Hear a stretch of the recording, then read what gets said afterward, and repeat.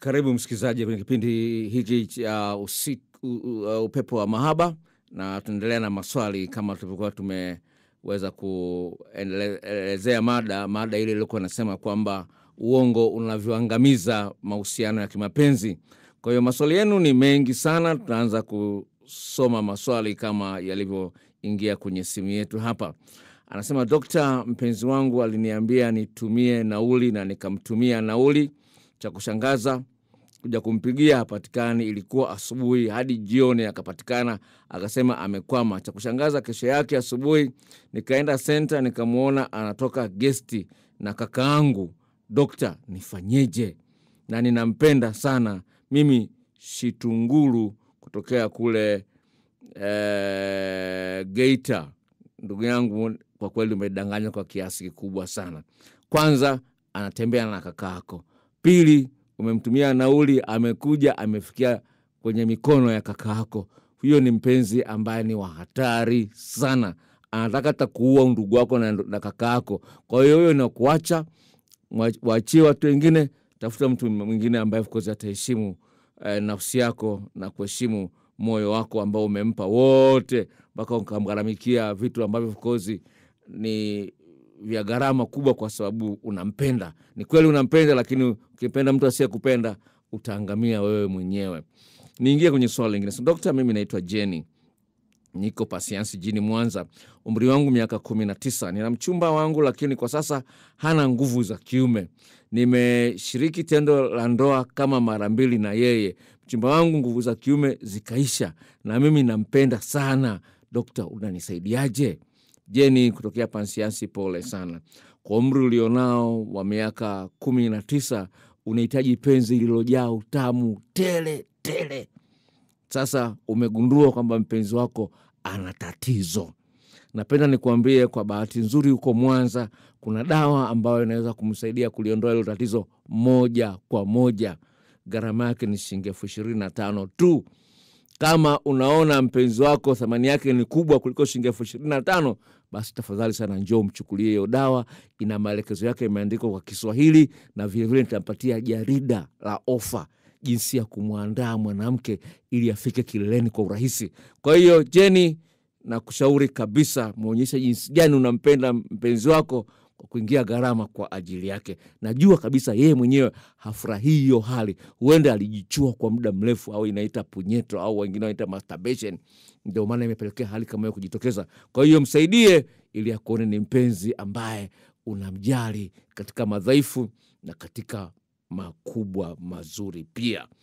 Asante Jenny kwa swali lako hilo. Kama binti kuuliza maswali juu ya matatizo ya mpenzi wako inaonyesha jinsi gani Jenny unampenda mpenzi wako. Sijui anaitwa baby boy, sijui anaitwa nani, I don't know. God bless you. Naitwa Amina Omari wa Mkolani, Mwanza. Nilikuwa na mpenzi wangu, nilimpenda sana, naye alionyesha kunipenda, lakini kumbe alikuwa akitembea na mdada mwingine.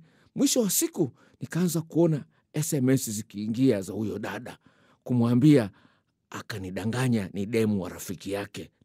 Niliumia dokta sana sana.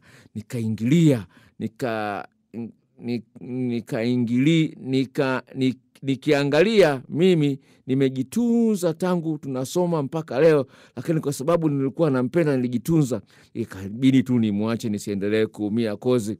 Naona hana mapenzi ya kweli. Dokta, unanisaidiaje niweze kupata mpenzi bora? Well, ukitaka kupata mpenzi bora, simu yako kama inaweza kuingia kwenye internet, ingia kwenye YouTube. Jina andika Paul Mwaipopo, mada sifa za mpenzi wa kweli. Kwa hiyo channel yangu ya YouTube inakwenda kwa jina la Paul Mwaipopo, mada sifa za mpenzi wa kweli.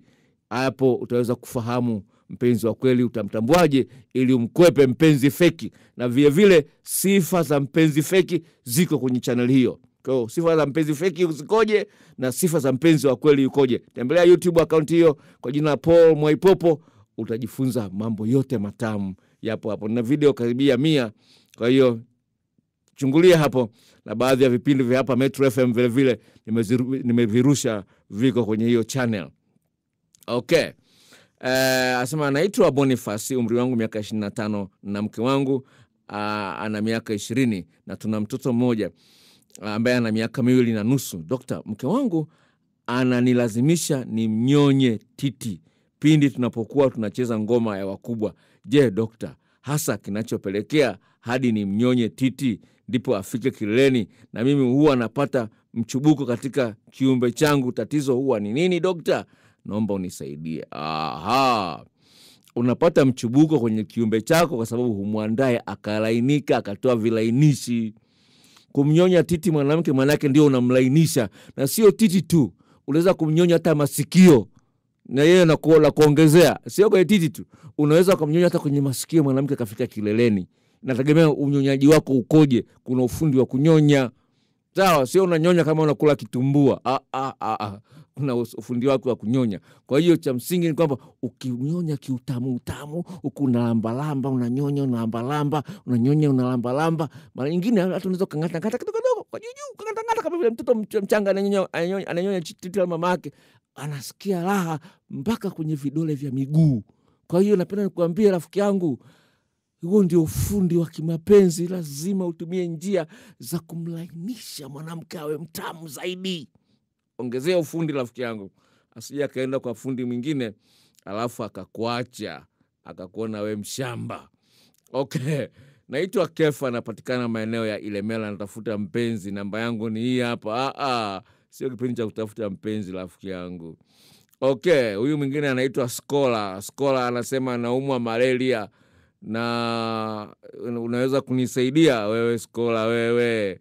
Malaria mimi wasitibu. Asante. Anasema anaumwa malaria na UTI. Pole sana Skola.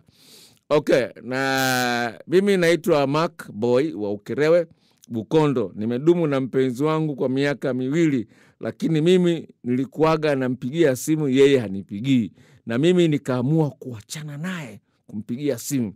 Sasa hivi ananiambia eti nimemkataa. Kweli dokta? Hapo kuna mapenzi au tunataniana? Ukweli ni kwamba rafiki yangu Mark Boy, yule demu alikuwa ana mtu mwingine, yule mtu mwingine kamwacha, sasa ameamua kurudia wewe.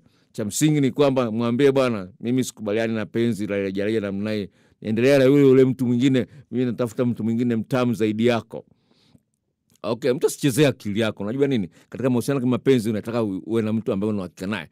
Asije akakuletea makovu kwenye moyo wako, wakakuimbia wimbo, walishachezea hisia zako mpenzi wangu, mwisho wa siku kakwacha ukilia, mapenzi ukayachukia, ila sio mimi. Hiyo achana nayo. Kwa hiyo mweke sawa huyo. Okay, naitwa Lucas wa wilaya ya Sengerema. Napenda kuuliza swali langu kwamba kwa nini watu wanapoanza mahusiano wanakuwa wanapendana sana, lakini wanapozoeana tu wanakuwa hawapendani, wanaumizana? Dokta, hebu nisaidie, inakuaje? Ni hivi, watu wengi hawajui maana ya kupenda, namba 1. Namba 2, hawajui thamani ya kupenda. Sasa unaposhindwa kujua thamani ya kupenda, ni kwamba huyu mtu utamwacha, utamtesa kwa sababu unaona kuna mwanamke mwingine mpya, au kuna mwanaume mwingine mpya, au kuna mwanaume mwingine ana pesa nyingi kuliko wewe. Nikupe mfano wa kweli. Kaka mmoja kanipigia simu leo. Sawa? Ana umri wa miaka 24. Mpenzi wake mchumba wa miaka 3. Sawa? Akaumwa. Sasa akamtibu, mwisho hela zikamwishia, ikapasa aibe hela za ofisini. Akaiba, akafukuzwa kazi. Akafukuzwa kazi, mwanamke amepona. Alipopona mwanamke amepona. Alipoona hana kazi, akamwacha. Sasa kuona jinsi gani wanawake wengine wana roho mbaya. Umeifukuzwa kazi kwa sababu yake, umeiba hela ofisini ili umtibu. Alafu kafukuzwa kazi. Sasa umefukuzwa kazi, una kazi, anakuacha. Unaweza kuona jinsi gani watu kwamba hawajui thamani ya kumpenda mtu. Kwa hiyo hicho ni cha kwanza. Lakini cha pili ambacho kipo ni kwamba sisi wanadamu tumeumbwa na ile hali ya binafsi, hali ya kujipenda sisi wenyewe. Kuna hali ya kujipendelea, sawa? Sasa unapojipendelea wewe mwenyewe utashindwa kumpenda mtu mwingine. Kwa hiyo kuna kipindi fulani lazima ujitume kumuonyesha mtu mapenzi hata kama ujisikii. Sasa mwanamke anakuambia sijisikii, anakunyima ngoma ya wakubwa. Sasa na wewe anapokuwa na hamu ukamwambia sijisikii, mtafika mbali. Si mtaanza kupigana ngumi.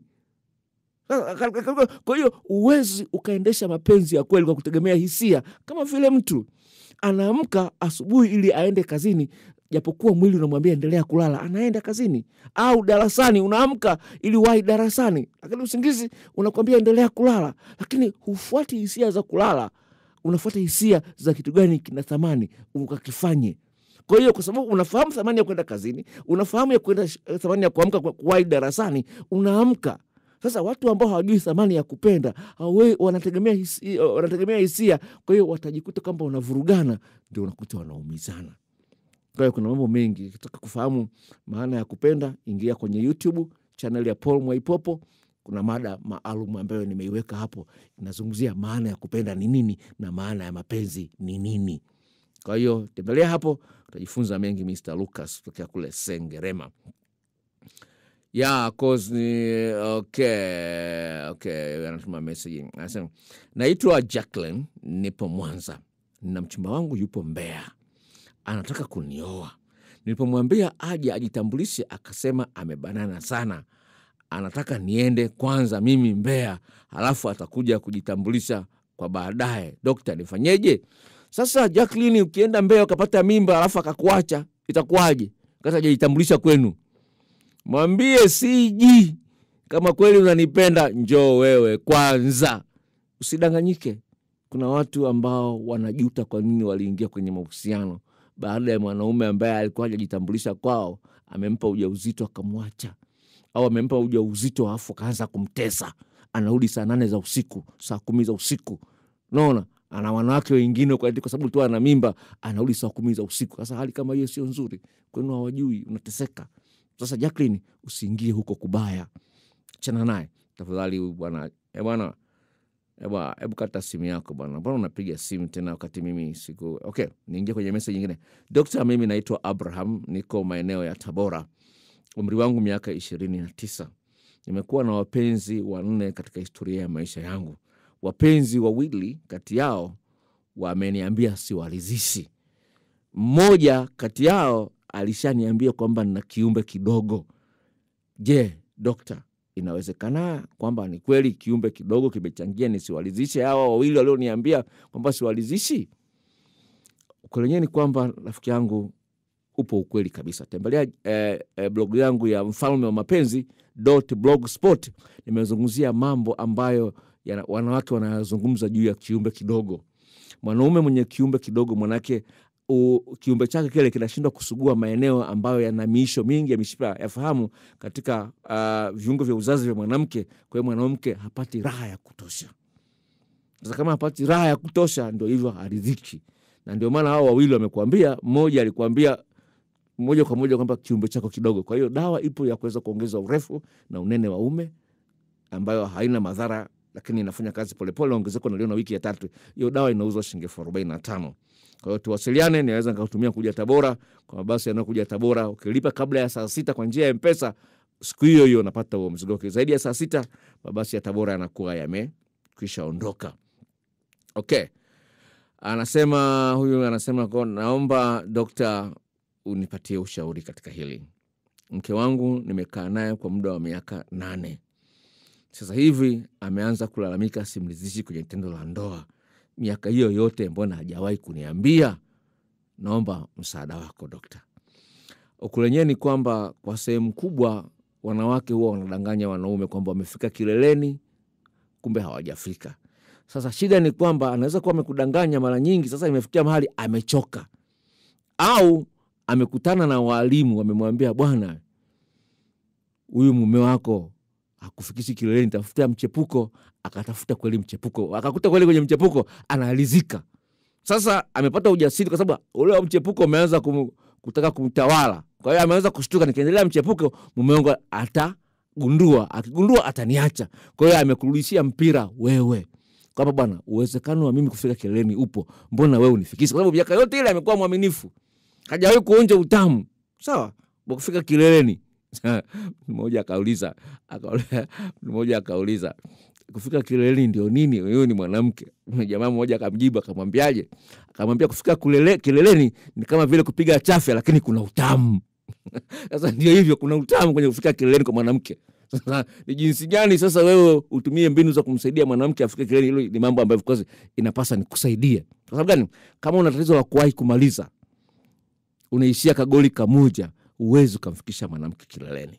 Kwa hiyo kuna dawa inaweza kusaidia kuliondoa hilo tatizo. Gharama yake ni shilingi 30,000. Na kama matatizo hayo huna, basi kuna jarida ambalo linakuelekeza jinsi gani ya kumwandaa mwanamke. Kama wakati najibu swali moja nikasema hivi, unaweza kumnyonya tu mwanamke sikio akafika kileleni, kuna utaalamu wake. Kwa hiyo kuna kitabu ambacho kina maelekezo yote kinachoitwa Ufundi katika Kupenda. Kitabu hicho kina maelekezo ya jinsi gani mwanamke kumwandaa mwanaume na mwanaume kumwandaa mwanamke. Gharama yake shilingi 5,000. Hujasema uko wapi, ningeweza nikakutumia. Kwa hiyo tuwasiliane niweze kusaidia katika hilo ambalo of course linakuletea kero kwenye nafsi yako. Anasema, mambo vipi dokta? Mimi naitwa Neki kutoka Milongo. Mimi nina mpenzi wangu, hatujawahi kucheza ngoma ya wakubwa pamoja na bado yuko bikra. Anasema mpaka tuoane. Dokta, naomba unisaidie. Kweli inawezekana? Well, Mr. Neki, hujazungumza umri wako na kama hujajitambulisha kwao na nini bikira leo akipata ujauzito kwao utamfukuza. Kwa hiyo lazima uheshimu maneno yake kwamba kuoana ni muhimu sana.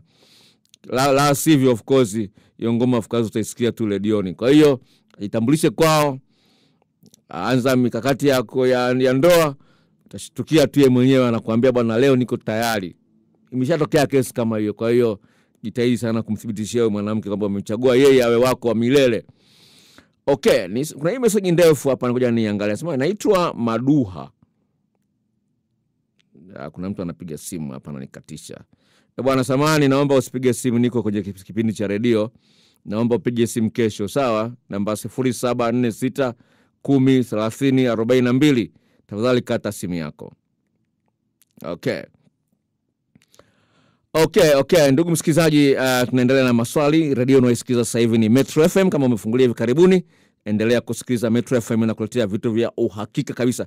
Asema mimi naitwa John Maduhu, niko maeneo ya Kwimba.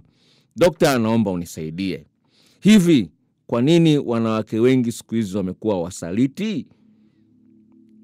Mimi kijana wa miaka 24, ninatongozwa na mke wa mtu.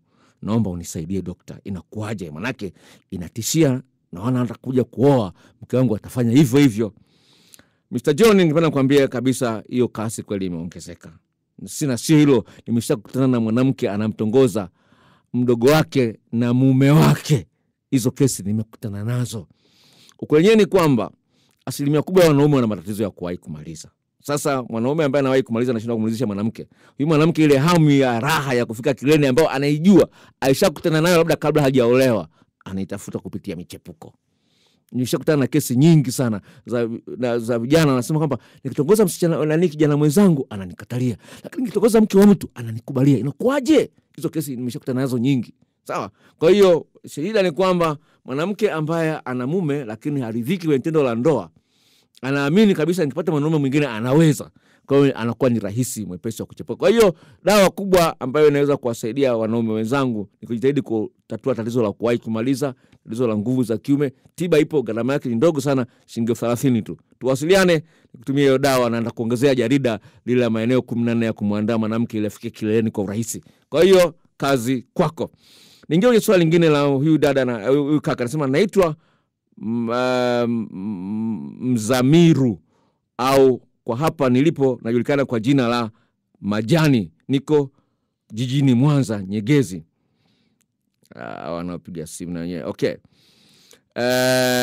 Anasema tatizo la kusema uongo kwa Watanzania wengi lipo. Hapo umegusa mahali patamu sana. Watu wanadanganyana na mara nyingine hata kwenye kuomba pesa anakuambia na mtoto wangu anaumwa kumbe haumwi, au anakuambia anaumwa kumbe haumwi. Hayo huyu alikuwa anaongezea tu kwenye mada ambayo tumeimaliza kuiongelea. Okay, anasema huyu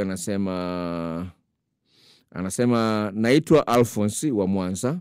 Nina tatizo la kila muda nafikiria kufanya tendo la ndoa. Na nikimuona mwanamke hasa mwenye makalio makubwa natamani nifanye naye tendo la ndoa. Zamani nilikuwa natazama picha za ngono. Inaweza kuwa hiyo imesababisha? Ukweli ni kwamba hiyo ya kutazama picha za ngono imechangia kwa kiasi kikubwa sana. Sasa hapo unahitaji tiba ya kuweza kusaidia kurekebisha hali kama hiyo. Kwa sababu gani? Tayari umeshakuwa kama mgonjwa, yani kila unachokiona unakitamani, hata makombo ya watu wengine unayatamani.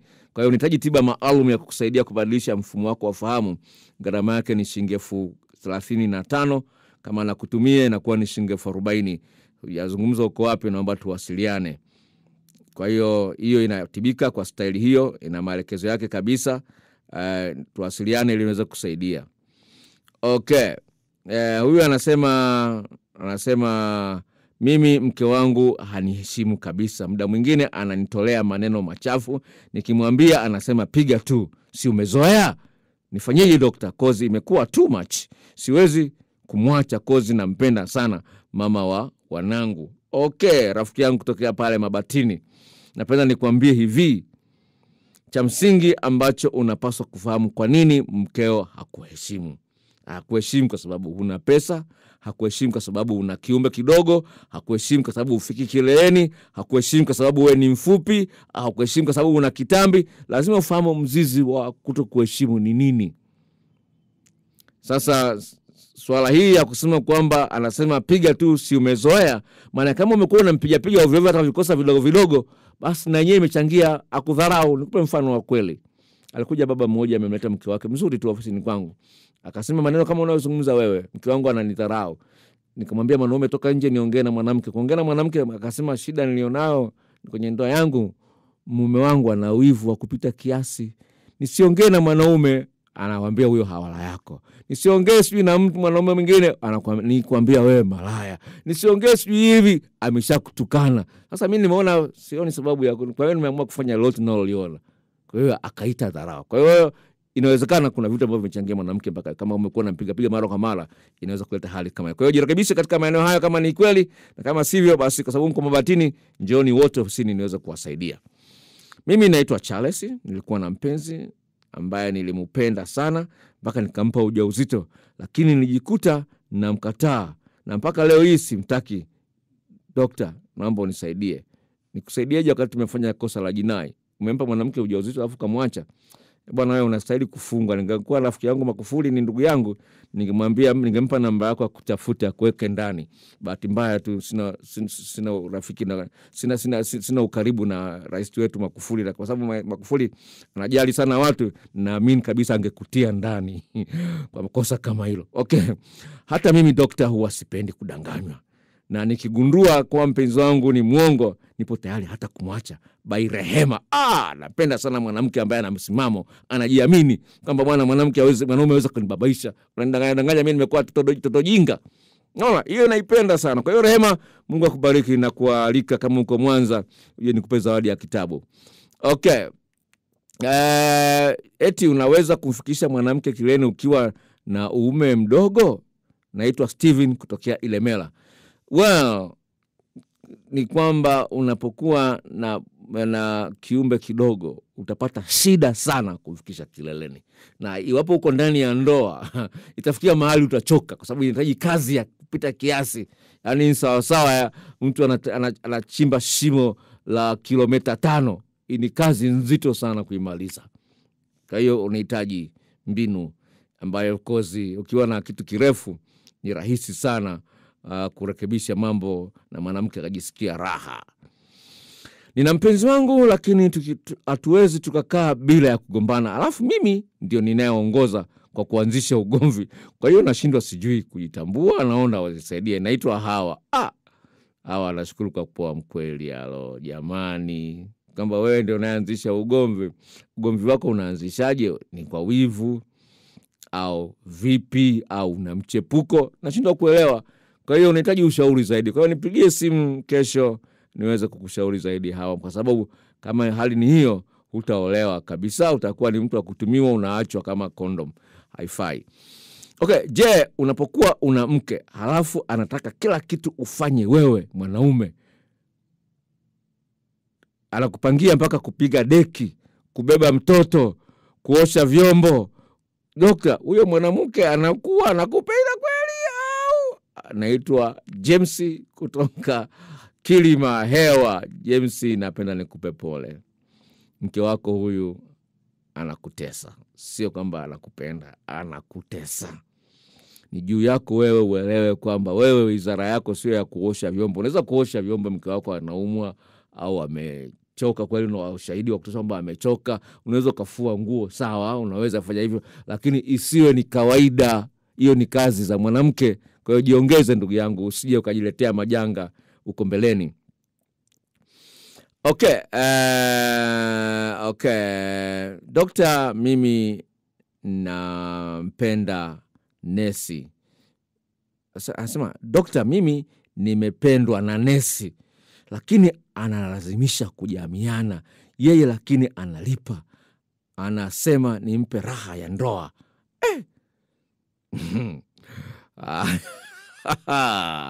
Hapa mambo matamu. Jamaa ameenda hospitali, nesi kampenda. Ameenda hospitali alafu nesi akampenda, alafu anaambia nipe raha, nipe utamu. Inawezekana kwenye ndoa yake yu nesi hana wapati ule utamu, kwa hiyo analipia guest yeye na kila kitu yeye. Sasa rafiki yangu Makoye, ni hivi, kama wewe dini yako inakuruhusu kuzini, endelea.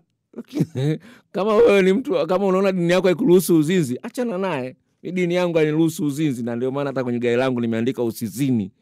Na sitaki uzinzi, na upiga vita, japokuwa wanawake wananitongoza na nini, nawekea red light, taa nyekundu kwenye mataa, hamna kupita.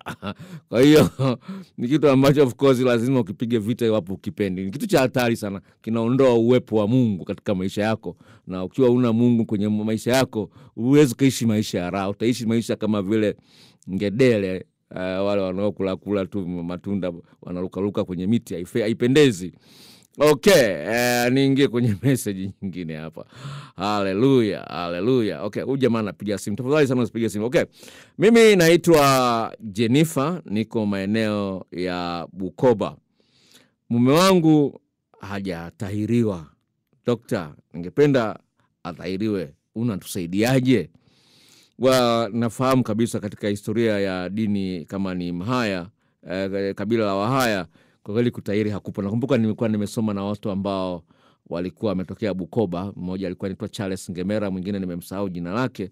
Walikuwa hawajatahiriwa. Kwa hiyo ni sasa, lakini katika ulimwengu tulionao, hali hiyo of course inapaswa ipigwe vita. Kwa hiyo cha msingi, ongea kwa upole na mume wako, mueleweshe. Hospitalini akienda akitahiriwa, anaweza kutahiriwa bure, na baada ya wiki moja anakuwa amepona, anaweza kufanya kazi zake kama kawaida. Kwa hiyo muonyeshe, kumwambia bwana aende na wakati, asifuate mambo ya kikabila. Mimi mwenyewe kwenye kabila langu ni Wanyakyusa, sawa, tutahiriwi katika kanuni za kabila letu, lakini nimetahiriwa kwa sababu gani?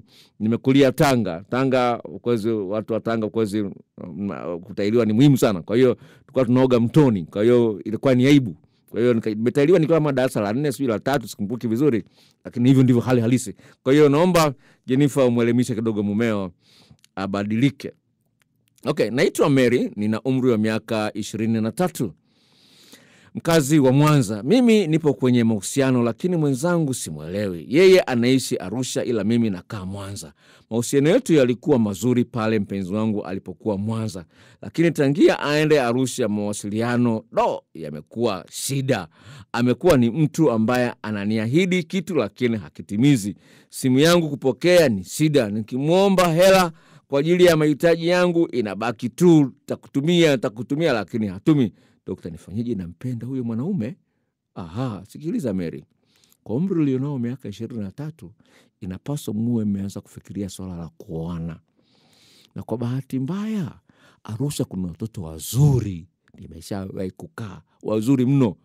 Wazuri, wa Meru, sijua nene, yani wazuri kweli. Alafu mji wa Arusha mzuri na wenyewe. Kwa hiyo amepata mpenzi mwingine kule. Najua unaumia Amina. Sawa. Unajua unaumia Mary. Najua unaumia. Lakini cha msingi ambacho nakiona kwenye message yako ni kwamba huyu ana mpenzi mwingine. Kwa hiyo hawezi kuingia gharama kwako wewe wakati ile ameshapata mwingine yule. Yani wewe sio muhimu tena kwake. Kwa hiyo katika mazingira kama hayo, ili umsaidie akuone wewe ni wa muhimu, kata mawasiliano, usimpigie simu. Akikupigia simu mueleze ukweli, bwana nataka hili na hili na hili libadilike. Kinyume na hapo utaendelea kuumia wakati mtu mwenzio anakula raha. Haipendezi. Kwa hiyo Mary, nakushauri piga moyo ukonde, anza kufuata hiyo kanuni, alafu utanipa majibu yake. Namba yangu ya simu ndio hiyo, umetuma message. Okay, Dokta, mimi mke wangu haniamshi. Tatizo nini? Hata nikishika Dokta, mimi mke wangu aniamshi. Hata kunishika kiumbe changu anaona kinyaa. Na baki naamua kumpapasa mimi moja tu, ya pili sipati.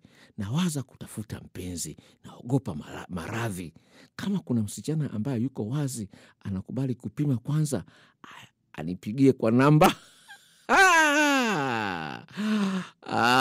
Jamani, haya, sikizeni hii namba jamani. Huyu amesema ngoja nisome, manake inachekesha kweli. Lakini bwana, kuna mtu mwingine anapiga hapa anakalisha utapi. Jamani, sikizeni message. Anasema hivi, ametuma message mbili. Ya kwanza imekatika. Anasema, "Dokta, mimi mke wangu haniamshi. Tatizo nini?" Sasa hii namba ni ya Airtel. Sawa? Lakini namba anayoitoa, sikiliza. Sikiliza, sisomi namba ya Airtel, lakini namba ya Airtel mke wake anaijua. Hata kunishika uume anaona kinyaa, na baki na hamu kumpapasa mimi tu moja, ya pili sitaki. Kama mwanamke yuko tayari, ambaye yuko tayari kupima afya, namba yangu ametoa namba ya Voda. Namba ya Voda ni hii hapa. Kwa wale ambao namba yake ya Voda ni hii hapa. 0756 68 6639. Nairudia. Jamani, mumtafute huyo, wale ambao mnajua kuchepusha. 0756 68 6639. Hebu mpigieni huyo. Sasa wenye wake, wanawake wenye waume, hebu iangalieni kwenye M-Pesa. Wenye wake wenye waume, hebu iangalieni kwenye M-Pesa, hiyo inaonyesha jina gani. Hallelujah. Okay. Okay, nimeisoma, sio kwamba na encourage uzinzi, lakini nataka wanawake wenye waume zao waanze kuhangaika kuangalia huyu mwanaume ni anatangaza kwamba yeye anataka asini achepuke. Kwa hiyo muangalieni kwenye M-Pesa ni nani huyo. Una bahati kweli, yani sina namba ya Magufuli. Ningempa Magufuli namba yako, akutafute kwa njia ya usalama wa taifa. Magufuli, naomba nitafute, naomba nisaidie kwenye hii kazi. Naona wazinzi wameongezeka mno. Okay. Okay, dokta, mimi naitwa Restuta. Naishi Usagara. Nina mpenzi wangu, nampenda kweli. Yaani ninavyompenda, yani huwezi kuamini, mpaka natamani hata kujua jinsi anavyonifanyia. Yaani hii wiki ya pili naumwa, lakini hata kuniambia unaendeleaje, hajambo au jambo vipi, kimya, hajaja hata kuniona. Nikimwambia naumwa, anipigia hata simu. Je, dokta, huyu ananipenda kweli? Nahitaji msaada wako dokta. Natamani sana nikusaidie, lakini uwezo huo sina kusaidia jamii yote. Jibu ambalo nalipata kwenye mwenendo wa huyo mpenzi wako, hakupendi, anakutumia tu pale unapokuwa na afya nzuri. Ukiwa na afya mbaya, umekuwa mzigo, kwa hiyo anakuacha. Kwa hiyo yeye anakupenda tu kwa sababu anakutumia. Kwenye video zangu ambazo nimeziandaa, video ambayo nimeandaa, kuna video moja ambayo nimeandaa inayozungumza mwanamke jinsi ya kumtongoza mwanaume. Hiyo ni video ambayo nimeweka kwenye YouTube, sawa? Kwenye hiyo video YouTube unaita kuna wanaume wenye akili za panya. Wanaume wenye akili za panya wakoje? Wanaume wenye akili za panya ni wale ambao wanaangalia tundu, wanaangalia tu tendo la ndoa. Unajua panya akifukuza tu anakimbia kwenye tundu lake, anajificha mwenye tundu. Sasa ndio wanaume wenye akili za panya ndivyo walivyo. Kwa hiyo mumeo huyo, mpenzi wako huyo, ana akili za panya. Kwa hiyo anaangalia tu tendo la ndoa, sio zaidi ya hapo. Okay, dokta, mimi naitwa Angel. Nina miaka 22, niko kwenye mahusiano miezi 3 sasa.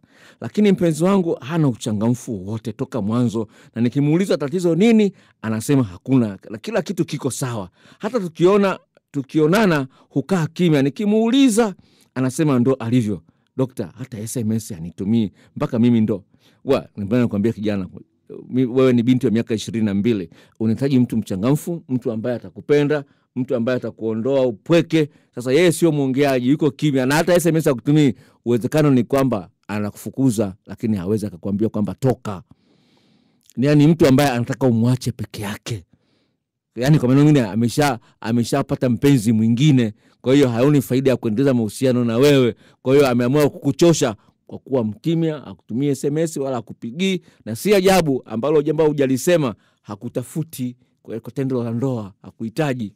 Sasa hapo manake ameshakutumia, ameshatafuta mtu mwingine, ameshaanza kumtumia mpya, kwa anamdanganya yule mpya wakati wewe umewekwa pembeni. Mimi naitwa Weston, nipo Buhongwa, Mwanza. Dokta, mimi nina shida moja. Kuna mwanamke mmoja nikimuomba ngoma ya wakubwa anakataa, ila mkiongea kwenye simu anasema nitakupa tu. Tafadhali dokta, nifanyeje? Au ndio wale waongo tuliozungumzia kwenye ile mada? Huyu mwanamke si ajabu anakula na hela zako. Sawa, anakuahidi kwenye simu utamrushia M-Pesa, lakini unachokitaka hakupi. Sasa kwa sababu hujazungumza umri wako, unashindwa kuelewa jinsi gani ya kuweza kukusaidia katika eneo hilo. Lakini all in all, kata mawasiliano hata kwenye simu.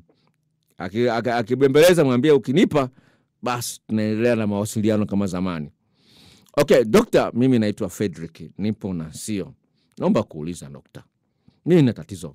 Huwa nawahi sana kufika kileleni napofanya tendo la ndoa. Na yaani mimi kuja kumaliza, yeye anakuwa amemaliza zaidi ya mara 3. Dokta, tatizo ni nini? Nasema, dokta, mimi nina tatizo lake. Dokta, mimi naitwa Frederick, nipo na sio.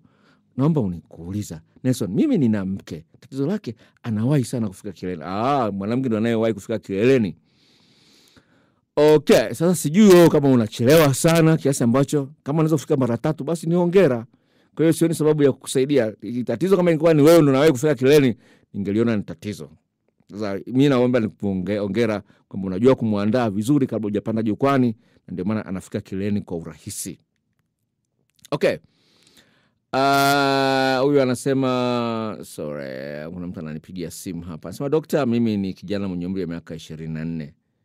Naomba unisaidie maswali haya mawili. La kwanza, uume wenye urefu wa kutosha una urefu gani?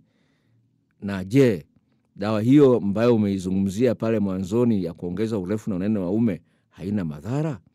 Na je, ongezeko nitaliona baada ya muda gani? Mheshimiwa Saidi, ningependa nikwambie wazi kwamba hii dawa ina uwezo wa kuongeza urefu ambao hauzidi inchi 3 na unene ambao hauzidi inchi 1. Ongezeko ambalo la kudumu. Wewe mwenyewe unaamua ongeze kiasi gani, kwa sababu inapokuwa unaiona unaishia pale ambapo unahitaji. Dawa hata kama imebaki unaiacha. Kwa hiyo dawa uwezo wake wa mwisho kuongeza ni inchi 3. Hivyo basi nakuja kwenye swali lako la mwanzoni kabisa kwamba je, urefu unaotakiwa ni wa size gani? Ni inchi 6.5. Na unene unatakiwa uwe inchi 5 au inchi 5.5. Sawa? Sasa urefu unapima wakati uume umesimama. Kwa hiyo kama uko chini ya kiwango hicho, dawa ipo ya kuongeza urefu na unene, gharama yake shilingi 45. Dawa hii haina madhara. Shida yake ni kwamba inafanya kazi polepole. Inafanya kazi polepole kwa spidi ya mwili kukua katika hali ya kawaida. Ongezeko utaanza kuliona kwenye wiki ya 3. Na ni inakuwa ni ongezeko la kudumu. Kwa hiyo wewe mwenyewe unaamua ongeze kiasi gani. Kwa hiyo ukizidisha, dawa ya kupunguza sina. Kwa hiyo wewe ukifikia pale ambapo unahitaji unaishia hapo hapo. Kwa hiyo lazima ulikumbuke hilo. Kwa hiyo cha msingi, kwa mfano wale ambao wamefika usini kwangu, kuna picha ambayo iko pale ya mtu ambaye alikuwa na inchi 4 akaongeza kafika inchi 6.5 akaachia hapo. Angeweza kuongeza kafika mpaka inchi 7, lakini iliishia inchi 6.5. Kwa hiyo hicho ni kitu ambacho unapaswa ukizingatie. Naitwa Bahati, nina miaka 28, toka Kilimahewa, Mwanza. Nilikaa katika mahusiano miaka 8. Mwaka wa 2 sasa toka nioane na mwenzangu. Tuna mtoto mmoja. Sasa ila mwenzangu sio mkweli kuhusu swala la mipango ya maendeleo katika familia. Pia amekuwa mkimya na mwenye hasira sana. Dokta, naumia sana pale nikiomba muda wa kuongea naye kuhusu familia yetu, anasema nisijali. Akipanga muda anautumia kwenda kijiweni kuongea na marafiki zake. Naomba msaada. Well, I think una tatizo kwa sababu mumeo hataki maongezi juu ya maendeleo ya familia. Sijui kama kuna matatizo mengine, lakini naomba nipigie simu kwa sababu uko Kilimahewa. Ikiwezekana uje ofisini niweza kusaidia katika hilo ili kubadilisha mwenendo wa ndoa yako, kwa sababu mnakoelekea sio kuzuri kabisa. Okay. Anasema, dokta, naitwa Simon Rusigwa, mimi nipo Kigoma mjini. Hivi mwanamke akiwa na tatizo la kutokujisikia wala hana hamu ya kufanya mapenzi, tatizo ni nini? Namba 1, mara nyingi amekuwa hafiki kileleni. Namba 2, huenda una uume mdogo. Namba 3, huendi hujua jinsi ya kumwandaa mwanamke. Namba 4, inawezekana kama mna migogoro ya muda ya mara kwa mara, inachangia mwanamke hata ukimwandaa vipi hawezi akafika kileleni. Dokta, niko Mwanza kikazi. Je, naweza kukuona kwa ajili ya kupata tiba ya kuongeza nguvu za kiume, na gharama ni shilingi ngapi? Gharama ni shilingi 25,000 kama unakuja ofisini, na kama uko mbali ni shilingi 30,000. Hiyo dawa ya nguvu za kiume na vile vile inasaidia kusaidia usio unawahi kumaliza. Nitakuwepo ofisini kesho. Ni ofisi yangu ziko karibu na jengo. Ofisi yangu ziko kwenye jengo la Nyanza nyuma ya Benki Kuu ya Tanzania. Kama upafahamu hapo, kwa sababu ni mgeni uko kikazi, ukifika maeneo ya Mwanza hoteli nipigie. Niingie kwenye swali lingine. Mimi ni kijana mwenye umri wa miaka 26. Niko mkoa wa Tabora. Naomba unisaidie katika hili. Mimi mke wangu mara nyingi anapenda kwenda kwao kusalimia. Nikimkataza analalamika sana na ananuna. Naomba unisaidie, nifanye nini kurekebisha hali hii? Ukulenye ni kwamba katika mazingira kama hayo lazima ujitahidi kumuelewesha huyu mwanamke kwamba hilo ulipendi, na ikiwezekana waeleze hata wazazi wake ili walifahamu hilo na wampige marufuku kwenda huko mara kwa mara. Kwa hiyo hilo ni jambo ambalo linapaswa ulifanyie kazi. Kwa sababu gani? Huenda kule anakoenda ana mpenzi wa zamani ambaye anashirikiana naye akienda kule. Sasa hilo lazima ulizuie ili hali hiyo isiendelee. Usije kuzaa mtoto ambao sio wa kwako. Sawa? Okay, habari yako King of Love. Mimi naitwa Jennifer, niko maeneo ya Buzuruga. Naomba unisaidie. Hivi mwanaume mwenye mapenzi ya kweli nitamfahamu vipi? Na kama nikimpata alafu yeye hanipendi lakini mimi nimemwona na sifa ninazozitaka, nifanyeje? Jennifer, nakushauri uingie kwenye channel yangu ya Ufalme wa Mapenzi ambayo inapatikana kwa jina la Paul Mwaipopo. Kuna sifa za mwanaume wa ukweli na vile vile kuna sifa za mwanaume feki. Kwa hiyo una video mbili tofauti. Mwanaume feki ukoje, mpenzi feki ukoje, na mwanaume wa ukweli ukoje. Kwa hiyo kuna video nyingine ya sifa za mwanamke wa ukweli. Kwa hiyo hayo ni mambo ambayo napaswa uyafuatilie kwenye mtandao ili uweze kujinufaisha wewe mwenyewe kwa wakati wako. Okay, Dokta, mimi naitwa Pendo, naomba ushauri. Kama una mpenzi wako na mnapendana sana na mnasoma chuo kimoja, ila yeye kaajiliwa na anataka anioe. Mimi naitwa Pendo na miaka 22. Dokta, nishauri je, nikubali? Okay. Sasa hujasema kama wewe mwenyewe umemaliza au vipi. Mmesoma pamoja, sawa? Yeye amemaliza, ameajiliwa. Wewe kwa umri ulionao miaka 22 unaruhusiwa kuolewa. Kwa ni juu yako wewe kuangalia ana mapenzi sahihi au ana mapenzi ya kubahatisha. Okay, naitwa Juma, niko Mwanza, mitaa ya Ghana. Nataka kumuuliza dokta, hivi kama una seksi na mwanamke akiwa kwenye siku zake, kuna hatari yoyote ile? Je, upo uwezekano wa kupata ujauzito? Haiwezekani kupata ujauzito mwanamke akiwa kwenye siku zake, na vile vile hakuna hatari yoyote. Kuna mambo tu ya kimila ya kusema ni nini, wanasema ni uchafu. Sio uchafu. Kwenye ile damu ambayo mwanamke anaitoa kwenye siku zake kuna kitu kinaitwa hydrogen peroxide ambayo hata kwenye maziwa mgando unaikuta. Kwa hiyo haina madhara yoyote. Kwa hiyo naomba uifuatilie, itakusaidia kabisa kuona. Na vile vile unapofanya mapenzi wakati kwenye siku zako unasaidia kuepusha kansa ya ule mlango wa kizazi. Kwa hiyo ni jambo ambalo kwa kweli lina faida. Mambo vipi dokta? Kwa jina naitwa Abu kutoka Mwanza. Nauliza hivi, mbona nina aibu sana hata siwezi kuongea na mwanamke? Uje ofisini nikusaidie kuweza kurekebisha hali kama hiyo. Mimi na mpenzi na ndo namtegemea ni muoe. Mimi nipo Geita, yeye yuko Bukoba, na mimi nyumbani ni Bukoba, ila hata akikosa hawezi kuomba msamaha. Sijui kwa nini. Maana ukimuuliza kwa nini umefanya hivi, anyamaza kimya. Katika mazingira kama hayo ni mwanamke ambaye ni mbishi, jeuri, anataka kufanya anayotaka yeye, na hata akikosea hataki kuomba radhi. No, mtupe chini rafiki yangu, atakusumbua maisha yako yote. Kwa nini uingie kwenye ndoa na mtu ambaye ni jeuri? Dokta, naomba ushauri. Mimi naongea na msichana yuko Mbeya na niko Dar es Salaam. Anasema ananipenda, anataka aje tuonane. Je, unanishauri vipi? Nimruhusu na wakati hatujawahi kuonana? Bila shaka mmesharushiana picha kwenye Facebook au kwenye WhatsApp. Kama unaona ana sura nzuri ambayo kweli ina mvuto ambao unaona unaupenda, chukua hilo. Usifikiri kama utachekwa kama unapatana na mpenzi kwa njia ya mtandao. Hamna, siku hizi rafiki yangu unaweza kupata mwanamke kwenye mtandao akakupenda kuliko hata ambaye mkutana naye mmesoma naye chuo kimoja au shule moja. Changamkia dili hilo. Okay, Dr. mimi naitwa Chitalilo. Niko Ukerewe, nina mpenzi wangu umri wake ni miaka 19. Nisipompa pesa kiukweli sipati kitu. Huyu amekuwa kama gari, bila mafuta haliendi. Kwa hiyo akapata mwenye pesa nyingi kuliko zaidi yako atakuacha.